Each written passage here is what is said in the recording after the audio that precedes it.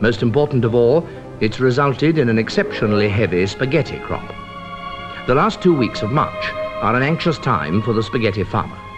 There's always the chance of a late frost, which, while not entirely ruining the crop, generally impairs the flavor and makes it difficult for him to obtain top prices in world markets. But now these dangers are over, and the spaghetti harvest goes forward. Spaghetti cultivation here in Switzerland is not, of course, carried out on anything like the tremendous scale of the Italian industry. Many of you, I'm sure, will have seen pictures of the vast spaghetti plantations in the Po Valley.